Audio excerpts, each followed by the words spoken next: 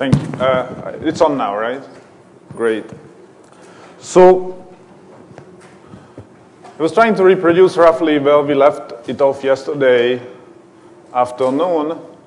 So we talked about measuring the time-dependent CP asymmetry in B to J psi k short, which is sort of this third kind of CP violation that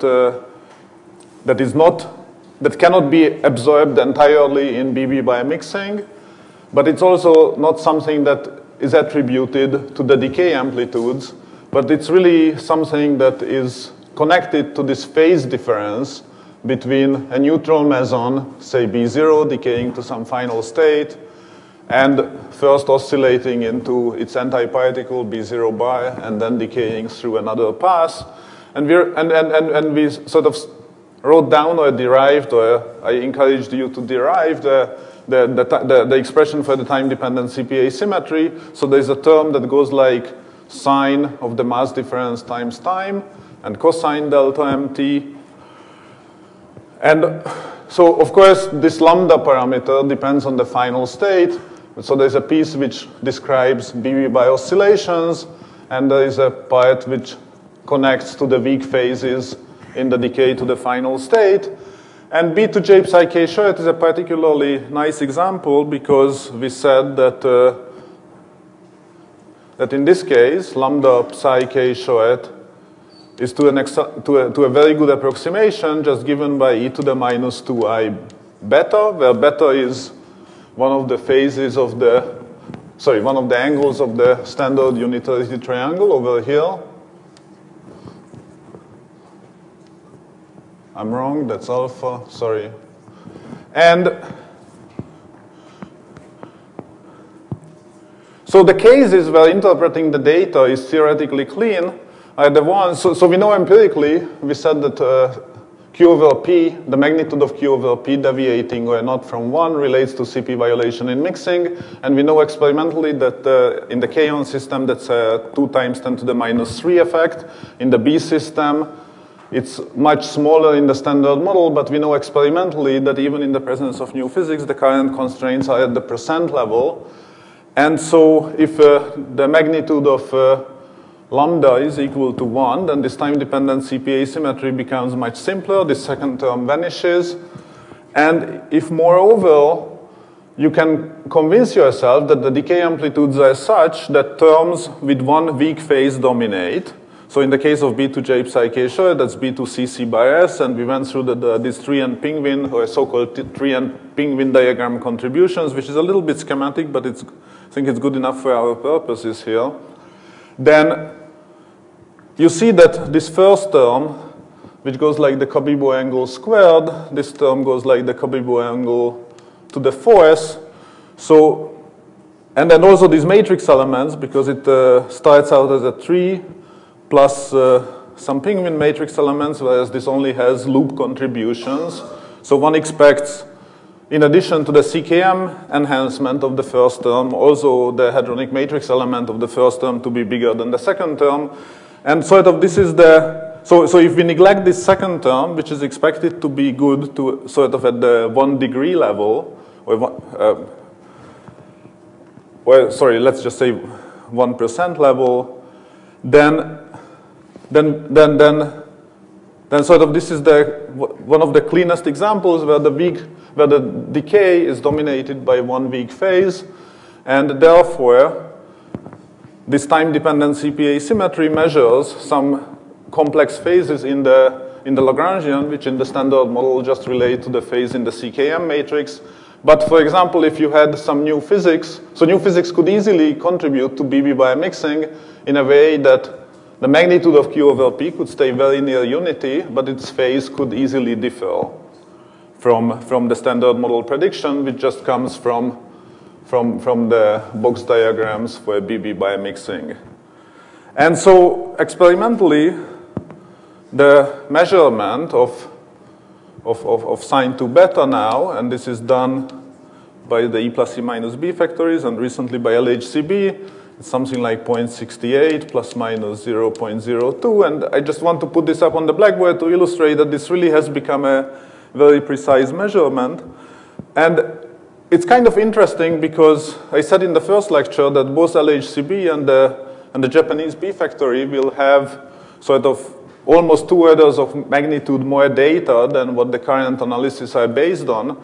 So these kind of theoretical questions of what the hadronic uncertainties related to QCD processes are about to become important, and they will be important on the next 5-10-year timescale, because for the anticipated LHC upgrade and Bell-2 statistics, we can no longer wave our hands that we know that these terms are small. There needs to be some quantitative estimate of that.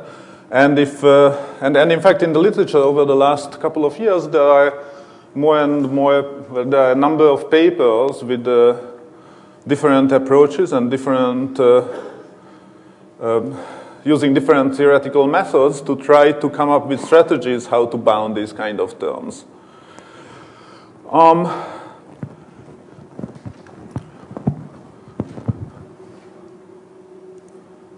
So maybe I should just go permanently to the laptop. Why am I getting this? So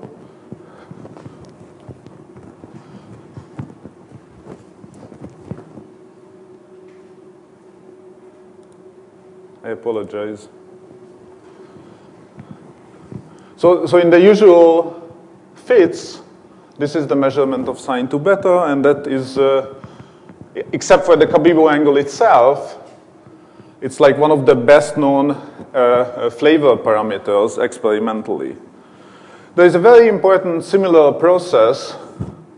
You can ask the question, what is, you can just take this decay, so it was a clean, theoretically very clean measurement in the B sub D sector. What happens if you look at the same process in B sub S decay? So you want to look at some B sub S decay to see, so a B decay into CC by S final state. So the simplest example of that is J psi phi. So the phi is a meson which at the quark level is an SS bias state, and J psi is still the CC bias state. And much of the same, actually the exact same analysis goes through. The difference is that Q over P in the B sub S case is of course a different thing, because here we were talking about B sub D mixing. In this case, whatever, the time-dependent CPA symmetry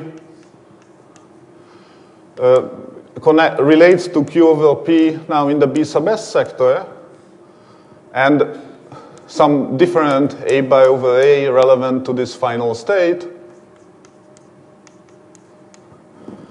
But the whole theoretical understanding of it that to a very good approximation there is no CP violation in mixing, to a very good approximation there is no direct CP violation. The relative phases of these different terms are very different in the B sub S sector than in the B sub D sector. And the reason is that, so B sub S mixing comes from, so instead of, so now you get VTB, VTS star.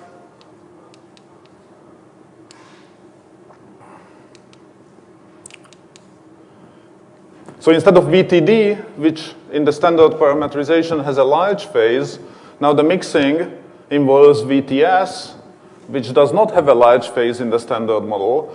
And therefore, actually, you can make a prediction that the time-dependent CPA symmetry in this process in the B sub S sector has to be approximately 20 times smaller than in the B sub D sector. But in terms of the theoretical uncertainties, it's exactly the same analysis. And of course, unfortunately, the notation is somewhat different, because instead of talking about 2 beta, people talk about phi sub S.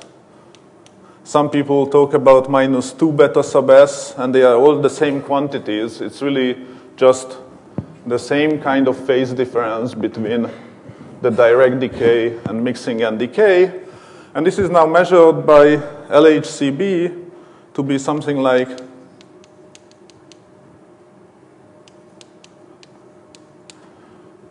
so the central value, as expected, is much smaller than there. And within statistical uncertainties, there is no evidence yet for this type of CP violation being non-zero in the B sub S system. But the interesting thing is that the uncertainties, just from run 1 at the LHC, have become comparable to what the B factories could measure. So let me see if I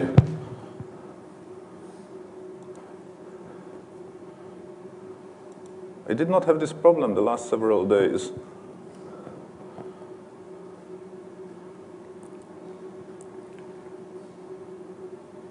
Sorry, I thought that I put a plot in here, but I did not, so never mind. So that's one class of measurements which will certainly continue both in the B sub D and the B sub S systems. We know that the theoretical uncertainties is at least a factor of few times smaller than the current measurements.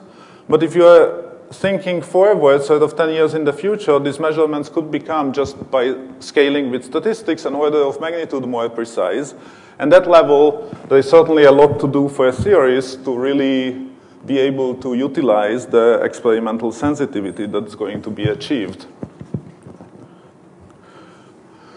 And in some sense, there are lots of ways to recycling the same ideas and by doing different measurements which are sensitive to different new physics. So here, the point was that these are tree-level decays. So new physics in these measurements could enter BB by mixing, but it's exceedingly unlikely to enter in the decay amplitudes, because these are tree-level decays in the standard model. The CKM elements are not particularly small, so it's very unlikely for new physics to be able to compete with the standard model description of the decays themselves. They could affect the mixing. Now, one can do similar kind of measurements also in final states where these decays themselves, A and A bar, are dominated by penguin diagrams, by loop processes. And the goal of that is to try to search for new physics now in the decay amplitude. So if I look at some final state, which is dominantly coming from a B meson by some loop process, then in that CPA symmetry measurement, Q over P would be the same as it is in B to J psi K short. But if I compare this result with some other result where now new physics could enter the decay amplitudes, then I get some interesting constraints on possible new physics contributions. And again, the simplest example, and there are lots of different cases, is B sub D goes to phi K short. So I just replace the J psi by a phi. And so the quark level process here is B to S by S, right? And then the K short just inherits the spectator quark from the B meson. And you cannot draw a tree-level diagram for this process. So again, I'm kind of a little bit loosely speaking, but now the dominant contributions to these decays are coming from penguin diagrams. So again, I have upchime and top in these loops with the W.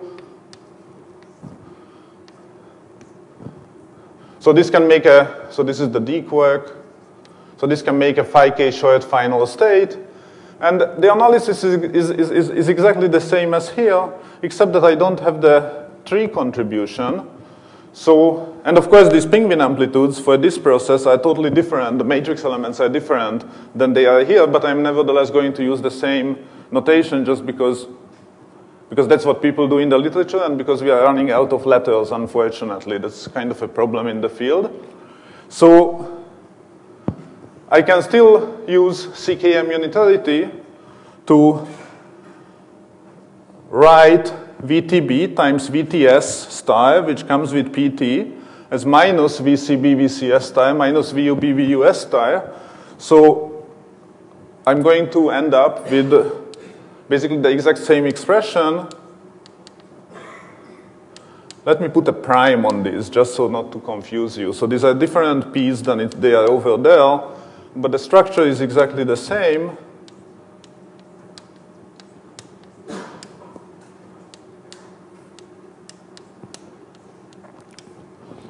And again, I can still tell you the same story, that the first term is of order the Cabibbo angle squared in absolute value. This is of order sinus theta Cabibbo to the fourth.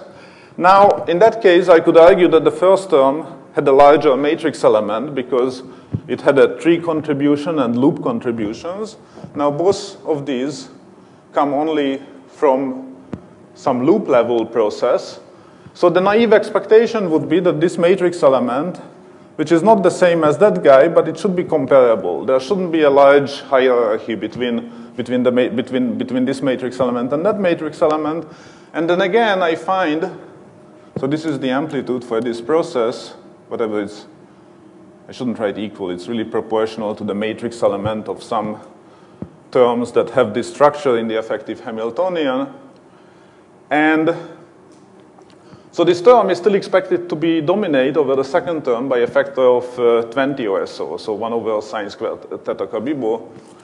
And so everything we said here, so Q over P, of course, is exactly the same as in this case.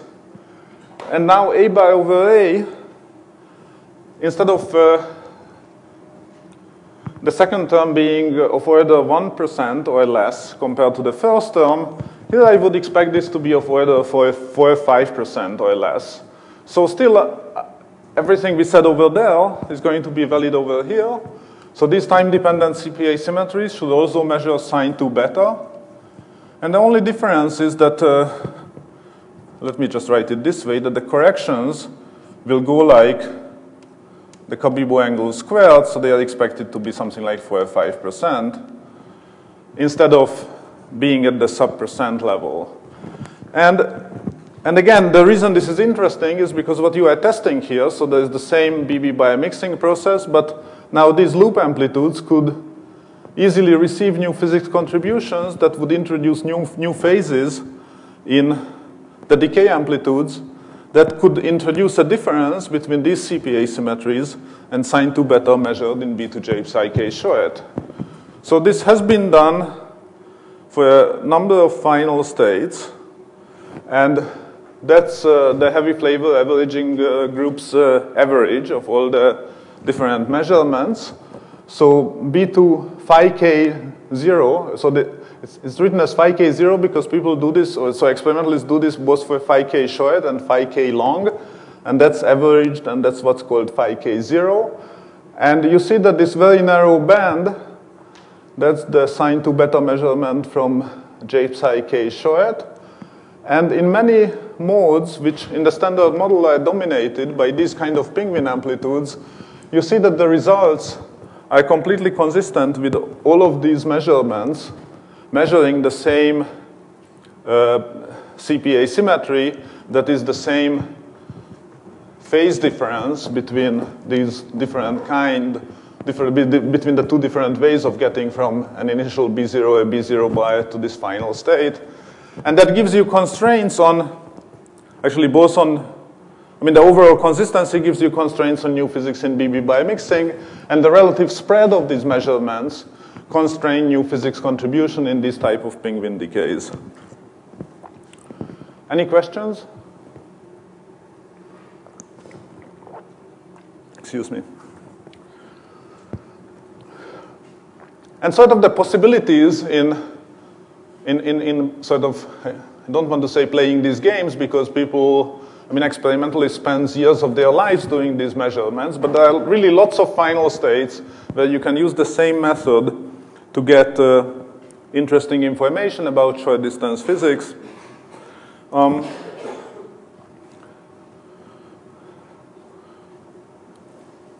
maybe I just want to say a few words that if you could do a measurement which is not B2CC by S or B2SS by S, but if you take a process which is dominated by B2UU by D, so then you would get a phase of VUB, VUD star, and this could be achieved, for example, if you study the time-dependent rate of B sub D goes to pi plus pi minus, or rho plus rho minus.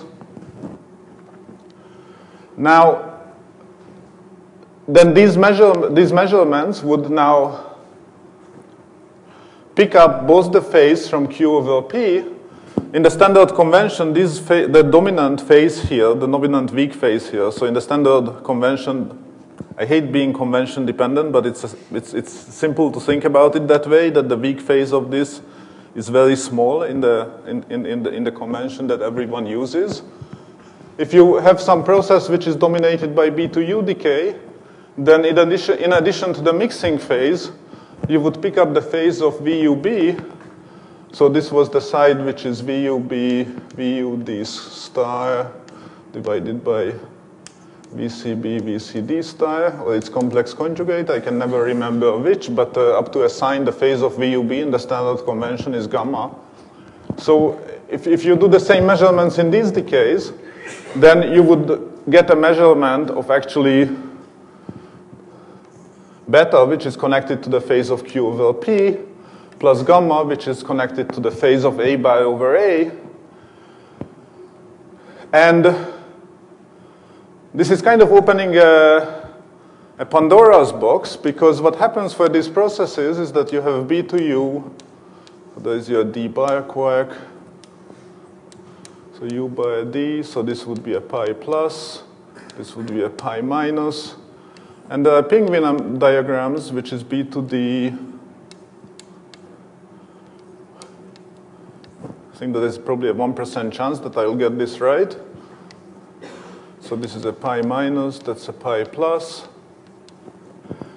So the subtlety in this case is that the tree diagram now comes with a phase which is VUB, VUD, and the order of magnitude of that is lambda Cabibbo cubed. The penguin diagrams go like VTB, VTD, and the order of magnitude of that is again the Cabibbo angle cubed.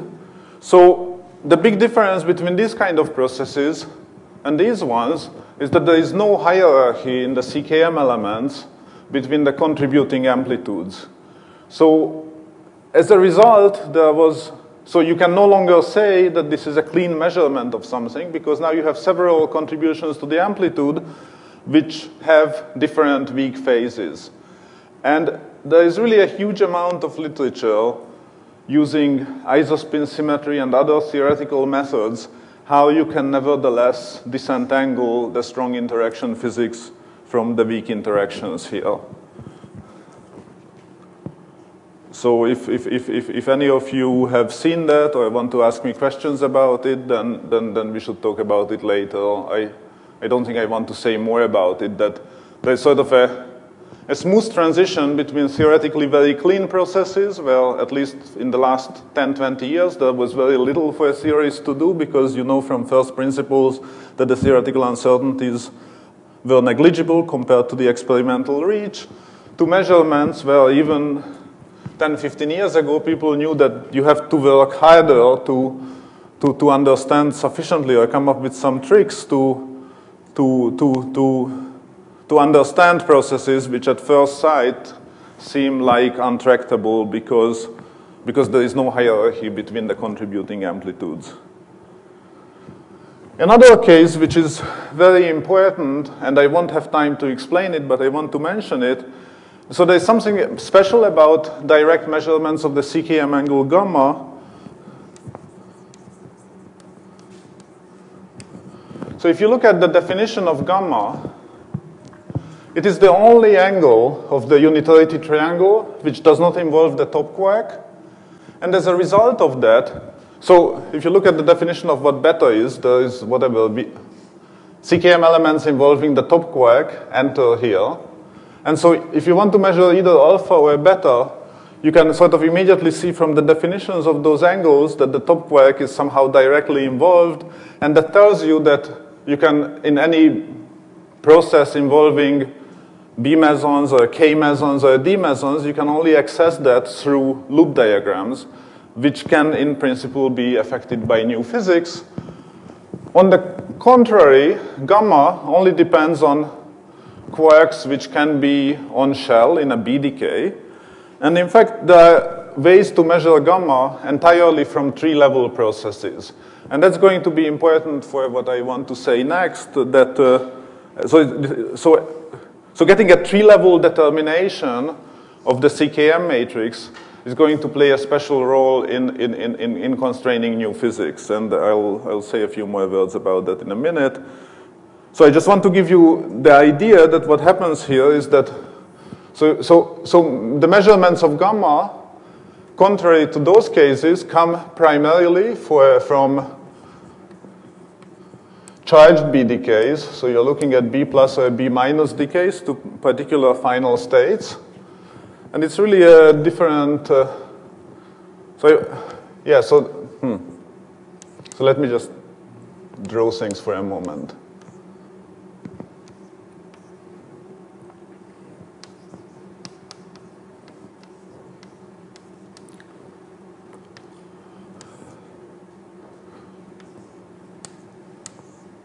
So these are W's, so this is like just a usual four Fermi interaction.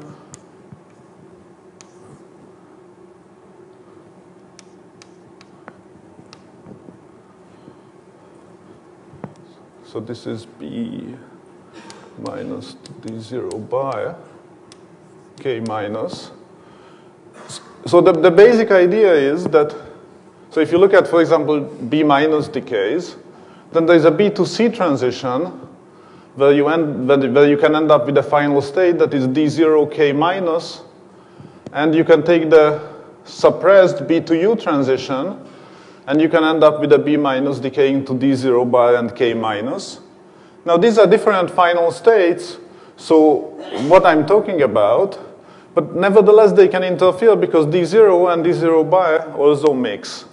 Just like K0 and K0 bar gives you K short and K long, where B0 and B0 bar gives you B light and B heavy. Those are just labels of the mass eigenstates being mixtures of the CP eigenstates.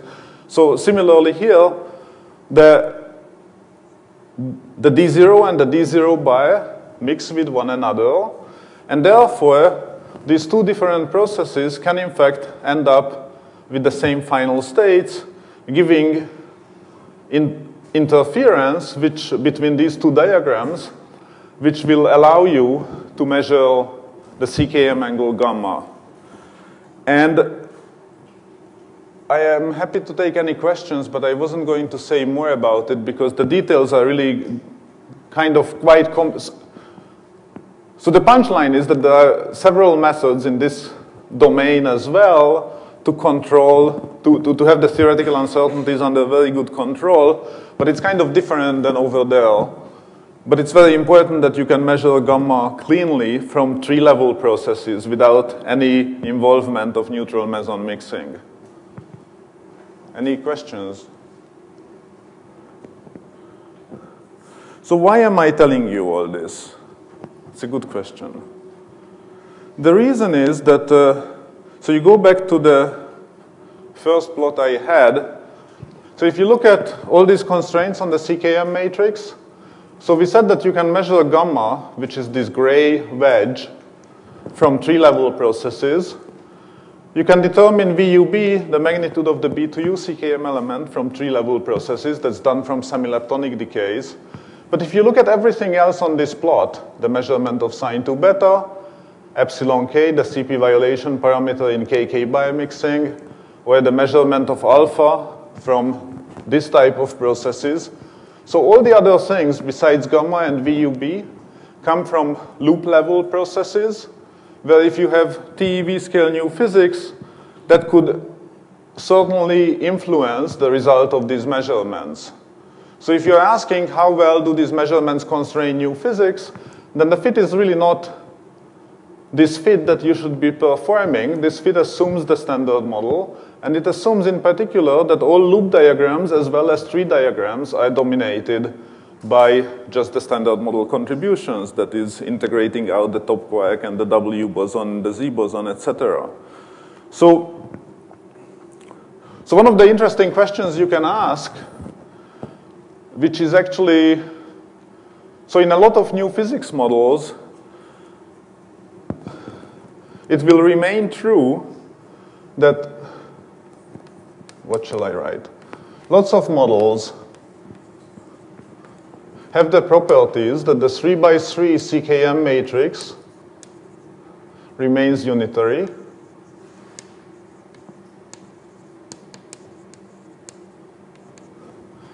And tree-level processes, meaning a tree-level in the standard model, are dominated by the standard model contributions themselves.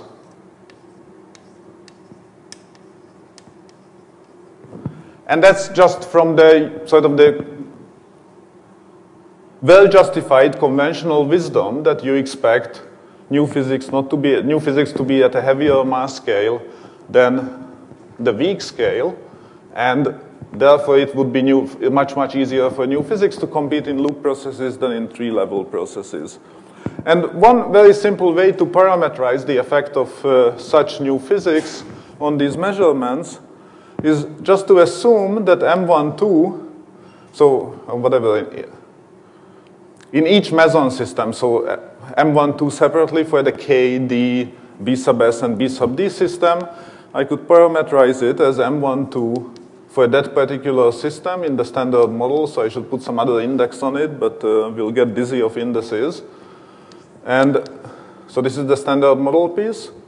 And the new physics piece will have a magnitude that I will call H, and it has a phase which I will call sigma. So I have been completely general.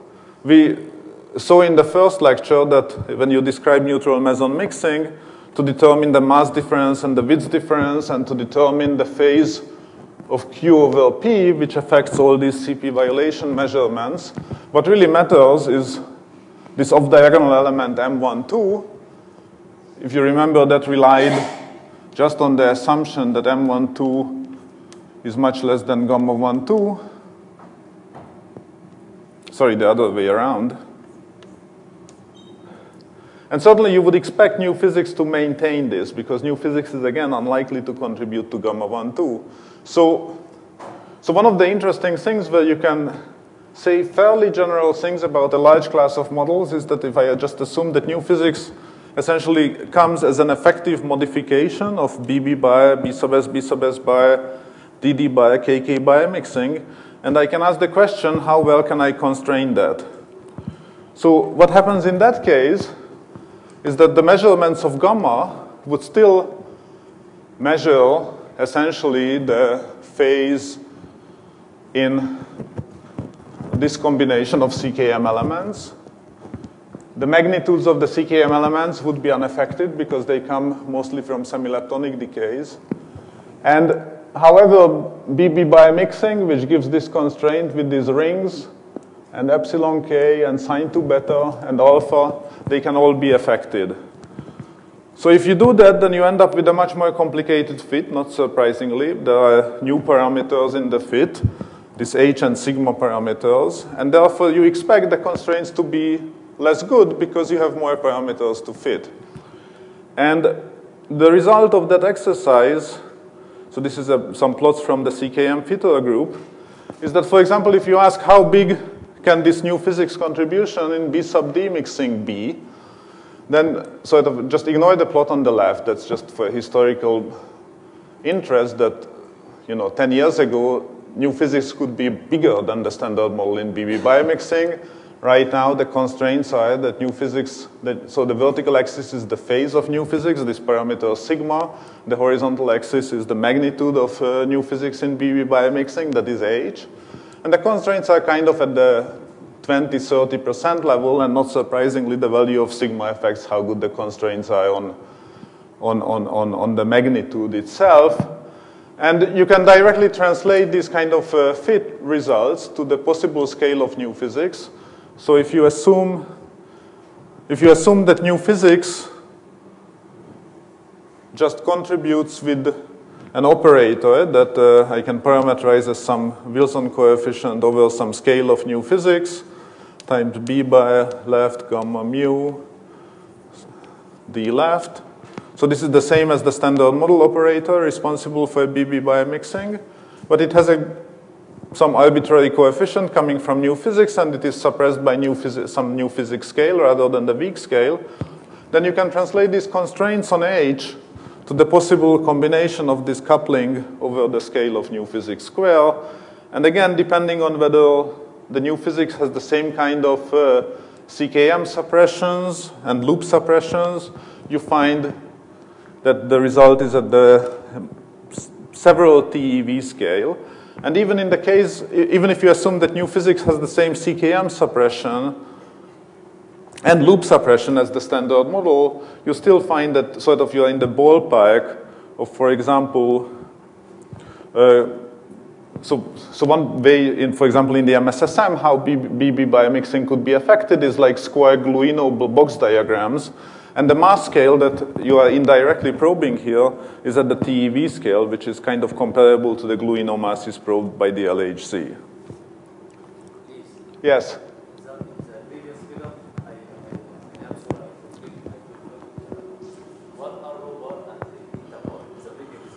Yeah, so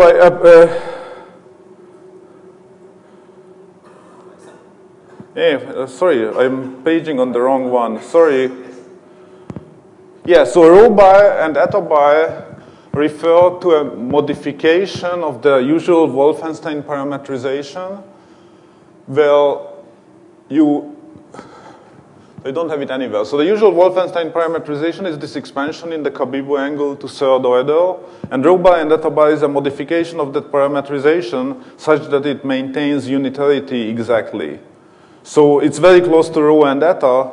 The difference starts at order lambda Cabibbo to the fourth and higher orders, and it's used in these fits by both the CKM fitter and the UT fit group, which are the two big groups performing these CKM fits, because then you don't have to worry about approximations of the CKM matrix. So you just get another parametrization which is exactly unitary, and that's nicer because you don't need to think about whether the neglected terms are really negligible or not. So does the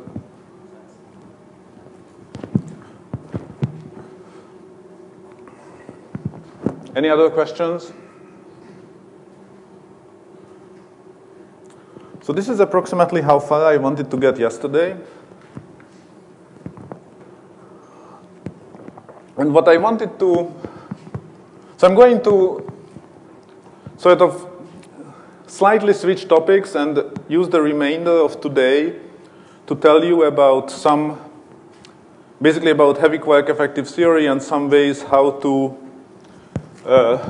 address some of the hadronic physics which is relevant for understanding these phenomena. And yeah, so these are the different sine to beta measurements. Right, so this may be mission impossible, but what I would like to get, so recently there is quite some excitement about, so let me just tell you about what that plot is, and then maybe in half an hour later we'll get to understand why those predictions are kind of fairly reliable, which is what I would like to do. So about 3 years ago, the Boboya collaboration reported some interesting measurements of this quantity. So R is defined as the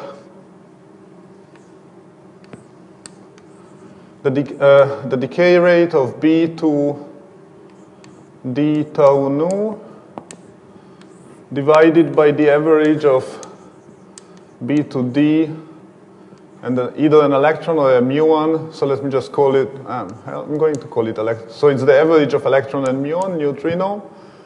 And similarly, R star is the same quantity for a D star tau nu divided by, again, the average of the electron, the muon, and the neutrino. And so this generated quite some excitement because the Boboya measurement was the black ellipse, which was reported to be more than 3 sigma away from the standard model, which is roughly that green box. And it was in less than a month ago that the Bell experiment published their measurement at a conference, which is the blue ellipse, and at the same time LHCb could also do one of these measurements. So now you see that you end up for these observables with a funny situation that there seems to be a kind of significant tension with the standard model. Again, I don't want to jump to conclusions because obviously these measurements will be done a lot better, but it's kind of intriguing. And historically, the interest in these decays were motivated by the fact that, for example, if you are in the 2 Higgs doublet model, sort of the type 2 Higgs doublet model which you have in the MSSM, for example, then you could have contributions to the numerator that kind of are enhanced by tangent beta square, where tangent beta is the ratio of, okay, well, is anyone talking about what I'm talking about? Or should I assume that all of you know about the MSSM? So in the MSSM, there has to be 2 Higgs doublets. Tangent beta is the ratio between the 2 webs. There are motivated regions of parameter space where tangent beta is large. And the final state with the tau mass could be enhanced by charged Higgs contributions. So sort of just these diagrams. Well, of course, now this coupling would be proportional to the tau mass. And this coupling could be proportional to the bottom mass, or the bottom you cover. So there is a term which goes like mb, m tau, over the charged Higgs mass square. And it has this possible enhancement by tangent beta. And historically, people have talked about tangent beta possibly being quite large, 20, 30 or more.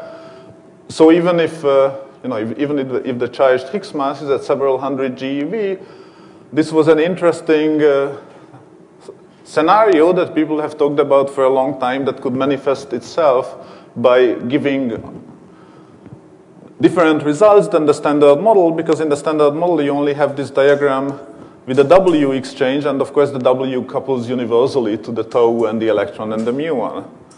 So that's just the motivation of one of the things that hopefully we can understand how the theoretical predictions are made. And should you believe any of this? Is that green box as big as it's drawn in that plot, or is it 10 times larger?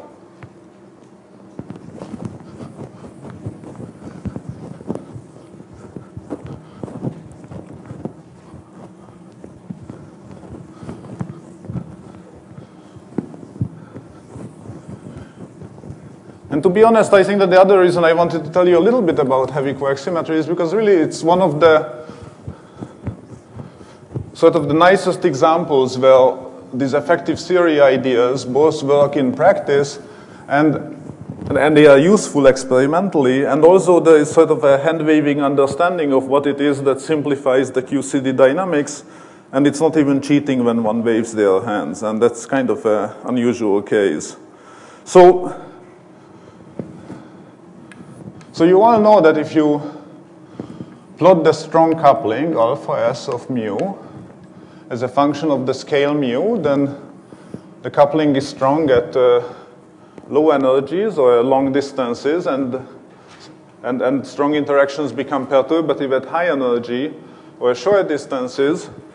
And you could ask the question, in what cases do we know, or at least if I ask myself the question in principle, what are the ways to make sort of rigorous predictions from QCD, then of course there is in some ways the simplest example where perturbation theory holds, and that's a lot of things that Michelangelo talked about, that if you are calculating some 100 GeV or TeV scale process of some decay of some particle, then you can just go to higher order in perturbation theory and calculate higher and higher loops in the perturbation expansion, and because the coupling is small, it should give you a good approximation to the result. Of course, you should remember that all of these expansions are asymptotic, and actually that's an important story that is in the background. For example, when Michelangelo talked about the relationship between the top quark pole mass and the MS biomass, and he mentioned that for the B quark mass, once you go to 3-loop and 4-loop, then the perturbation series doesn't appear to converge anymore. So you know that all asymptotic series at some point start to blow up. And for the top quark, that doesn't appear to be an issue yet at for a loop. So there, even in perturbation theory, one should be aware of subtleties that none of these are convergent expansions. They are at best asymptotic. And so one of the other cases that we saw is using symmetries.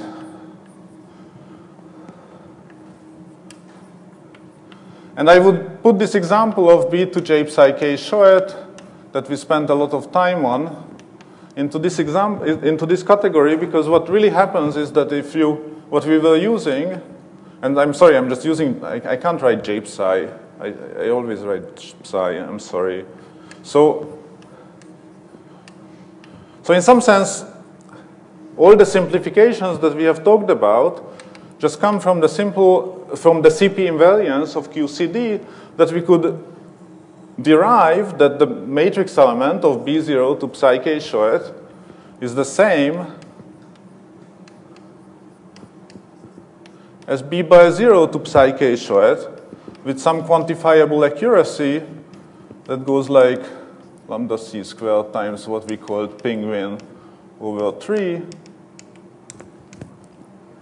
But essentially, what we have used is some symmetry of QCD, namely CP invariance of QCD. And there's this other example of when you can use effective theories, like heavy quark effective theory, which is some limit of QCD. And we'll see that if you take the limit that MB and MC are treated as much greater than lambda QCD, then there will be some new symmetries of strong interactions that emerge that can be used to understand some matrix elements in a model-independent manner that will be relevant for that story. It's also relevant for the determination of, for example, the CKM element VCB, that VCB can be determined model-independently because you can use HQET to derive relations for the decay rates, and you can quantify the uncertainties in some cases to be suppressed by 2 powers of the hadronic scale over the heavy quark mass. And there's another important point that so in each of these cases, except for, in perturbation theory, in some sense, the higher order term, sort of your uncertainty goes like alpha s to some power, and you need to worry whether the scale is really the nominal scale of the highest energy scale that occurs in a process, or somehow the physics gives rise to lower scales that could make this expansion worse. But in all of these cases, the name of the game is quite often how you estimate the next order term that you have not computed. What is the theoretical uncertainty in any of these predictions? And I think it's very important to remember that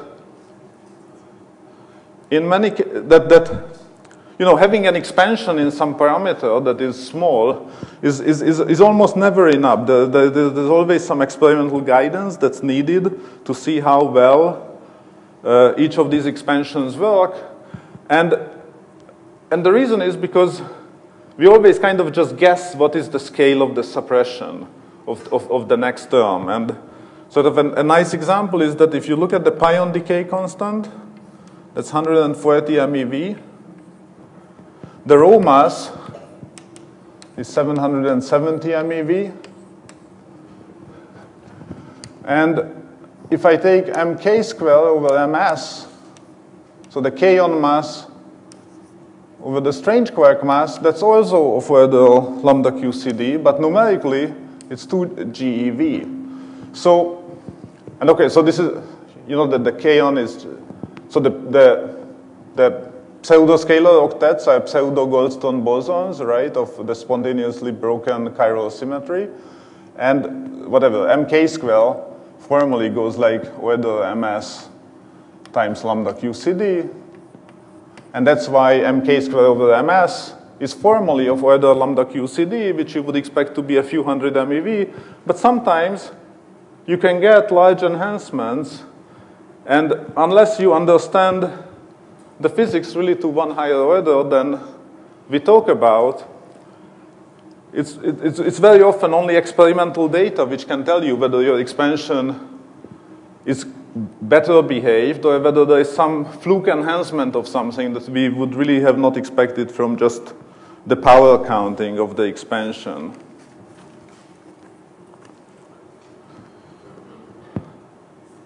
Any questions? So heavy quark symmetry, so if you have a B meson, so we are trying to use the argument, whatever, the separation of scales, that the B quark mass is much greater than the typical scale of QCD interactions. So a B meson, if you wish, has a characteristic size which is 1 over lambda QCD, and that's the scale on which strong interactions take place. At the same time, the Compton wavelength of the B quark itself is of order 1 over MB. So this physical picture that there's this heavy B quark which sort of sits in this B meson is really a good approximation, even though there is sort of very complicated dynamics that takes place because of confinement. So here you have Q-cube bipairs, you have the spectator quark, you have gluons, and we really don't understand in detail the dynamics of what's happening. But you know that the scale and the characteristic wavelengths of the exchanged gluons is very different than the scale of the heavy quark mass.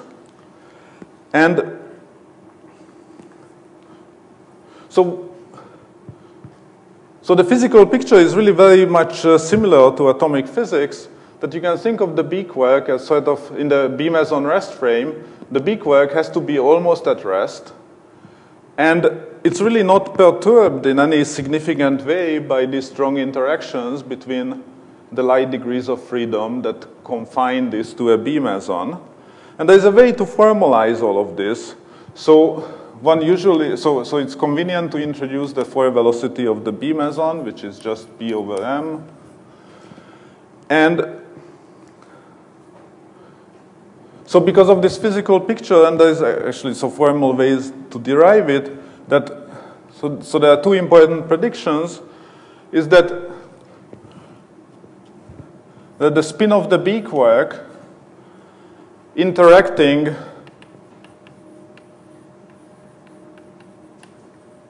with the light degrees of freedom, so this has to be a suppressed interaction.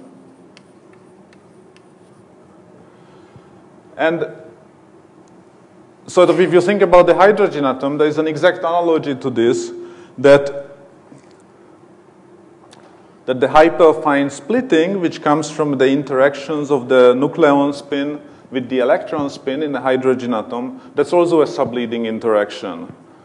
And the other, so this is usually called spin symmetry, because it tells you that at leading order, whether the B quark spin in some arbitrary direction points up or points down, does not change the dynamics of this system.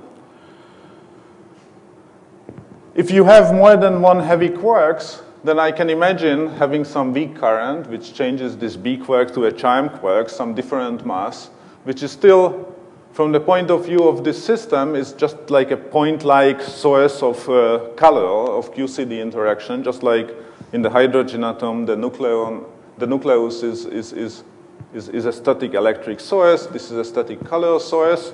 So again, at leading order, if you change the heavy quark mass, so it's, for example, you change MB to MC by having a weak interaction, giving rise to, for example, a semi-leptonic B decay to a B quark to C quark and the lepton and the neutrino, then to a good approximation, these light degrees of freedom are not affected by the change in the heavy quark mass.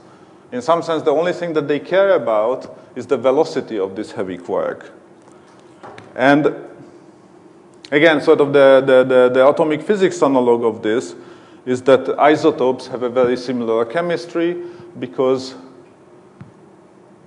I just put one more neutron in the, so just look at the different isotope, and the electron wave functions to a leading order are not affected by this. And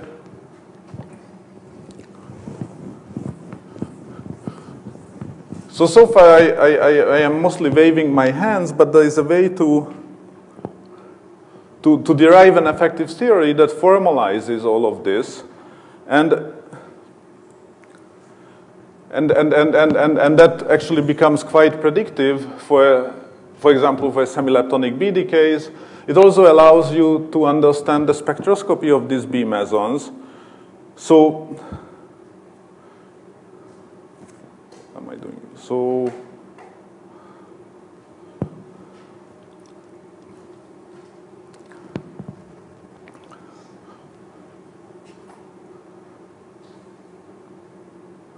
what happens in these systems is, okay, so if you look at what is the,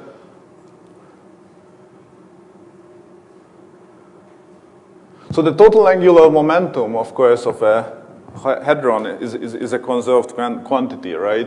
That, and so that commutes with the Hamiltonian. And in these systems, you can write the total angular momentum as sort of the spin of the B quark plus the spin of the Lie degrees of freedom. Well, the spin of the Lie degrees of freedom for me contain the spins of the quarks, and it also contain a possible orbital angular momenta, whatever. And I argued here that the spin of the heavy quark is not going to affect the dynamics of this system. So at leading order, the spin of the heavy quark is also a conserved quantity. And because of the total angular momentum is just the spin of the B quark plus the Lie degrees of freedom, that also tells you that the Lie degrees of freedom in these systems have a total spin that is conserved. And so this looks like a totally trivial set of statements, but the result is that I can, so you know, I have an arbitrarily, I don't know what is the, so at the quark model, there is the B quark and the spectator quark, but there are QQ bar pairs, there are gluons, there is orbital angular momentum. So the spin of the Lie degrees of freedom can be a whole, there is a whole tower of possibilities. But for any value of the spin of the Lie degrees of freedom, there will be two states coming from the B quark spin, which is 1/2, either adding or subtracting from that. So in the B system, there will be the two lighter states, the B and the B star. So the B star is an angular momentum 1 state. This is an angular momentum 0 state. And they will correspond to the spin of the Lie degrees of freedom being 1/2. So you get a spin 0 state and a spin 1 state. And there is sort of a tower of such states. Well, there are some levels which are split to two states because you either, when you combine the Lie degrees of freedom with the B quark, you can get one of two levels.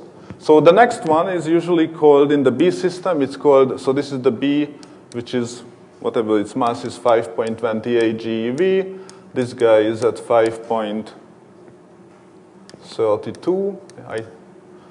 Then there is an excited state of a B, which is a B1, 5.72. So this is a spin 1 state. There's a spin 2 state, which is observed at 5.74. And the point is that this spacing, which is the different light quark spins, are of order lambda QCD, but the level splitting in each of these doublets is of order lambda QCD square divided by the heavy quark mass. And similarly here, the exact value is not the same, but the power accounting is such that these are several hundred MeV, and these splittings are tens of MeV. And you can immediately make several predictions because you can look at the same thing in the D system. In the D system, the ground state is whatever the D meson, which is a pseudo-scalar. There is the D star, which is the analog of the B star.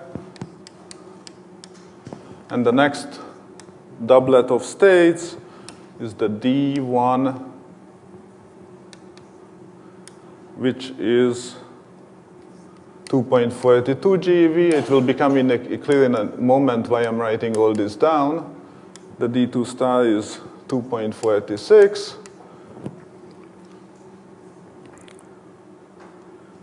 And so now this splitting, just like there, it's of order lambda QCD over M chime in this case.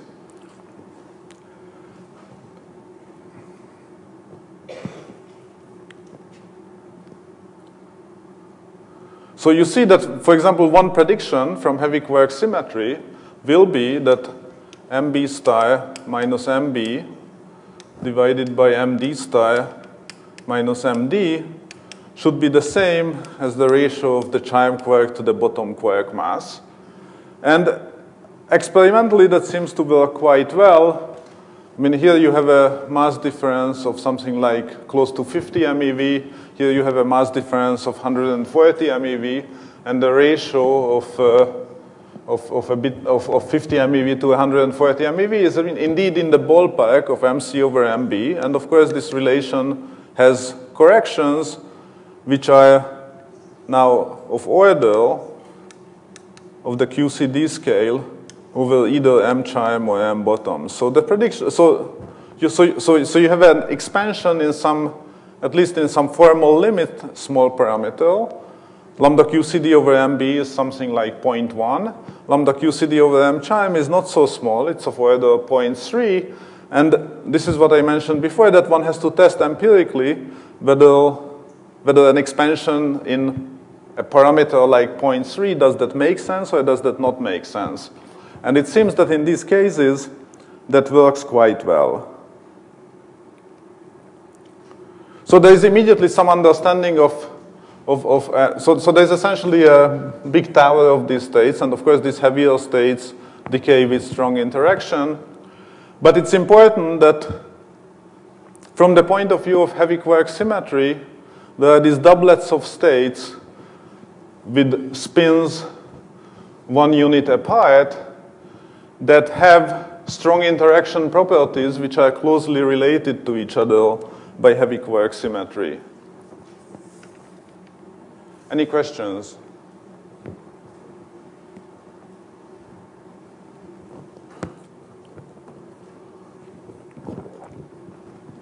So the way you can make all of this formal, and this is really just the hand-waving arguments at leading order, is that you can write down an effective theory which allows you to do actual calculations. It also allows you to go to subleading order.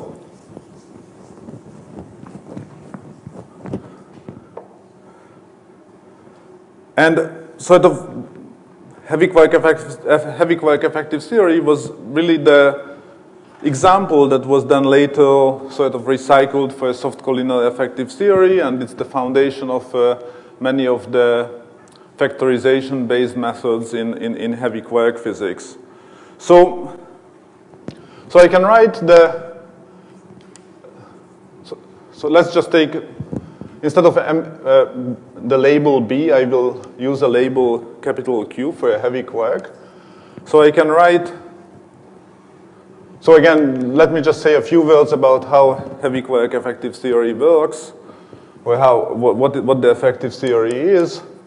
So I can write the momentum of the heavy quark as MBV plus some residual momentum. And the goal of this exercise is that I want to separate the physics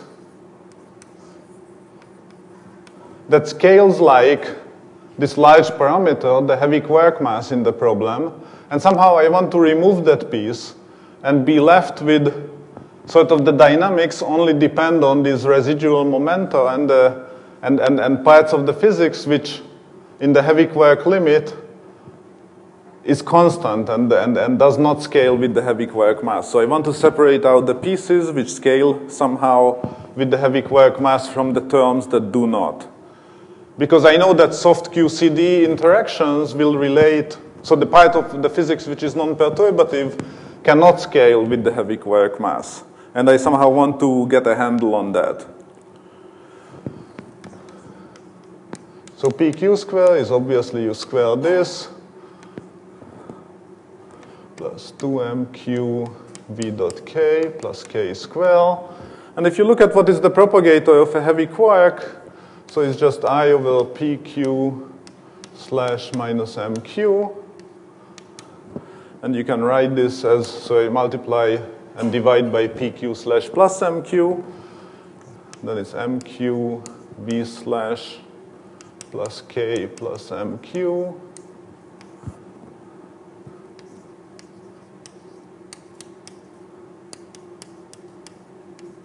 Right, so in the denominator mq squared disappears, and therefore, and in the numerator I have used pq slash plus mq, and pq slash is just this. So again, to separate out the terms which are big and which are not big in the heavy quark limit, this is, so you look at what are the terms that go like mq. So this is just 1 plus v slash over 2 times I over v dot k. And I can neglect the terms which are subleading in the heavy quark limit. And what you see is that instead of a usual quark propagator, which has some Dirac structure and depends on the heavy quark mass, you end up with this heavy quark propagator, which is now manifestly independent of the heavy quark mass. MQ has disappeared from the propagator of this heavy quark. And similarly, so if one usually so this, let me go one step further. If you ask what is the coupling of a gluon to a heavy quark, then of course, in full QCD, this is G strong gamma mu times the generator lambda A over 2. And this 1 plus V slash over 2, it's a projection operator. So if I define P plus as 1 plus V slash over 2, then it has the property that P plus square is equal to P plus. That's what projectors are. And sort of the interpretation of this is that if you are in the B quark rest frame, that then in the B quark rest frame, 1 plus V slash over 2 is nothing else but a half times 1 plus gamma 0. And the half 1 plus gamma 0 projects in the rest frame of a quark on the particle rather than the antiparticle components of the 4-component spinor. So this propagator has, so this 1 plus V slash over 2 has the interpretation of projecting out at leading order the particle rather than the antiparticle components of the heavy quark field. So because the propagator has this structure, you can also show that, so in this coupling, this interaction is surrounded by this heavy quark propagator that sometimes people use a double line notation to distinguish from a light quark propagator. And you can show that P plus gamma mu P plus is the same as V mu times P plus. So you just have to commute through the gamma mu with the V. And that means that the gluon coupling to a heavy quark simplifies. So the Feynman rules for that is just going to be Ig slash V mu lambda A over 2. And now there's again something funny happening, that there's no Dirac matrix in the coupling of a gluon to a heavy quark at leading order in this effective theory. And this is just a manifestation of the fact that the gluons, sort of soft gluons, are independent of the heavy quark spin. What is the spin of this fermion does not affect at all the interaction with soft gluons. And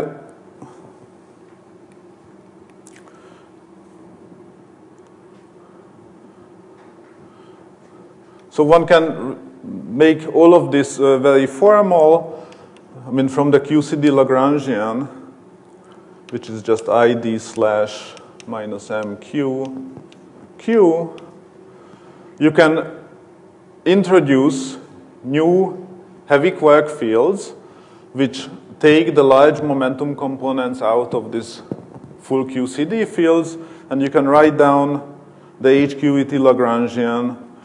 And if you want, there's like a whole formalism that is worked out to subleading order, but the physics is just what we said, that you want to separate the large and small momentum components of what's happening in these interactions. Now, how does that affect semileptonic decays? And we care about semileptonic decays because of this current anomaly in one case, and also because historically decays like B to D or B to D star, just electron neutrino, were very important for determining the CKM element VCB. It's also a testing ground for this effective theory, and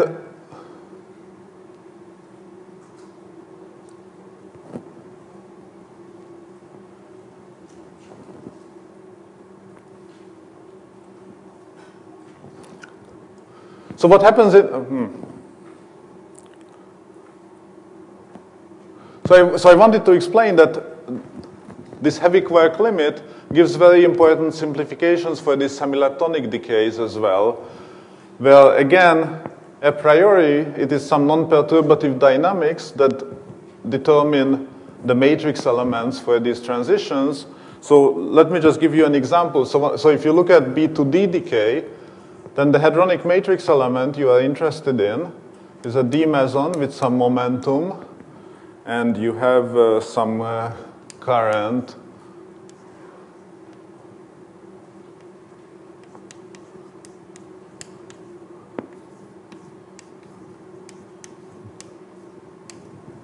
So you are interested in this matrix element, right? This is the B2C semileptonic current, the part of the current which involves the electron and the neutrino that does not participate in strong interactions. So in some sense, it's trivial, and you want to parameterize these matrix elements, and it turns out that for this particular case where it's B to D, it's only the vector part of the current which has a non-zero matrix element. And in general, that can be parameterized by some function, f plus. And the only thing which is Lorentz invariant, so there's an initial momentum and the final momentum, and you can, whatever, q square is defined as p minus p prime square, and that's the only Lorentz invariant quantity you can construct from p and p prime, other than just p square and p prime square, which are just the masses of these particles. So there are going to be some functions which can depend on whatever they are allowed to depend on, which in this case is only q square. And the sort of Lorentz invariance tells you that there are two possibilities. It either depends on a p mu plus p prime mu, or there could be another term, which is f minus of q square times p mu minus p prime mu. And you can write down sort of a similar parameterization of the matrix element for a B to D star transition as well, which is more complicated because in that case both the vector and the axial current contribute. And the physics of these decays is that if you think about it, so there's this B meson, which has the B quark in the B meson rest frame, There's the B quark, and it's surrounded by these light degrees of freedom that sometimes people refer to as brown muck. And there's this weak current which instantaneously changes the, or on a time scale much shorter than the characteristic time scale of QCD interactions, changes the B quark to a charm quark. And heavy quark symmetry gives you a number of relations between these form factors that describe these matrix elements. So in B2D, there are these two form factors in full QCD. In B2D star lepton neutrino case, I'm not going to write it out explicitly. There are 4 form factors that parameterize the hadronic physics. And I will think about it whether I come back to this tomorrow or not. The point is that these 6 functions you can show from heavy quark symmetry to be related, to be given by just one universal function of Q squared. So instead of 6 functions of Q squared, there is only one function that all the hadronic physics only depends on one function instead of 6 functions, and that directly comes from heavy quark symmetry because it's a consequence of the fact that the D and the D star, from the point of view of heavy quark symmetry, they are part of the same doublet. And so whether you have a vector current or an axial current, whether the final state or a D or a D star, in some sense there are symmetry relations between these matrix elements. And that has been historically one of the ways how the VCB-CKM element was determined. And it is also crucial for understanding these predictions because, so in B2D star, there are 4 form factors. Okay, I should say one more thing, that in the case of the electron or the muon, you can immediately see that this piece, which goes like P minus P prime, vanishes for a massless lepton, right? Because if P minus P prime is between the electron and the neutrino spinor, then for massless leptons, that term vanishes. So, in fact, the only difference between massive and massless leptons is that in the B2D case, one of the form factors does not contribute for an electron or a muon, and similarly here for the D star, for the electron and muon final state, when the lepton mass is negligible, there are only 3 form factors that contribute.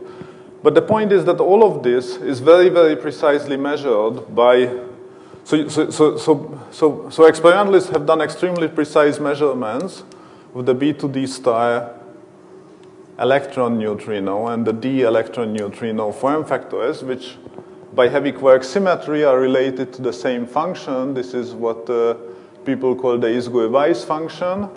And there are 1/m corrections to this description that violate heavy quark symmetry, and it can be parameterized.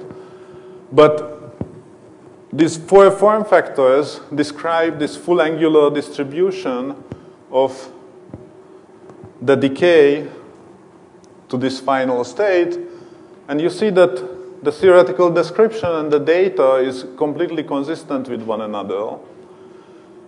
So the point is that this way heavy quark symmetry allows us, so it gives us relations that the pieces that you need to know to make a prediction for the tau final state, which is, so in the B2D case, you measure this form factor and you are not sensitive to this one, but the form factor that is not measured is related by heavy quark symmetry to the one that is measured. And similarly in the D star case. And as a result of that,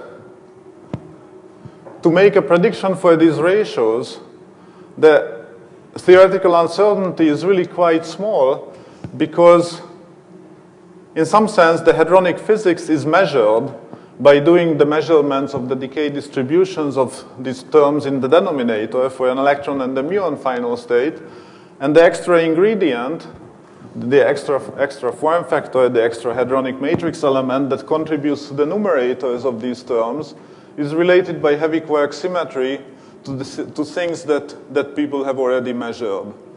So that's really the basis for making theoretical predictions for these quantities, and the fact and the result of that is so actually people have gone through this exercise, put in the subleading terms which are somehow parametrized and also constrained from the data, and that yield the predictions that this ratio for the D case is supposed to be near 0.3, and for the D star case it's supposed to be near 0.25. And even though I call these theoretical predictions, to a large extent it's really just a function of measured objects already. And you know, where this will take us in the future, I think that that's an open question that I certainly don't know. It appears like a very unusual place for new physics to show up. This is certainly not how people expected new physics to show up, and if I had to guess, it's premature to do any significant conclusions about this. Nevertheless, it's kind of an intriguing thing that this is what the data says right now. And I just wanted to give you a sort of a glimpse of what the theoretical background is to make these predictions. I should say one more thing, that this is also something which lattice QCD can do very precisely. And also for the lattice QCD calculations, actually these heavy quark effective theory ideas are extremely useful because it also simplifies the lattice QCD calculations. So I apologize, this I realize was not very well organized, but I'm happy to answer any questions you have.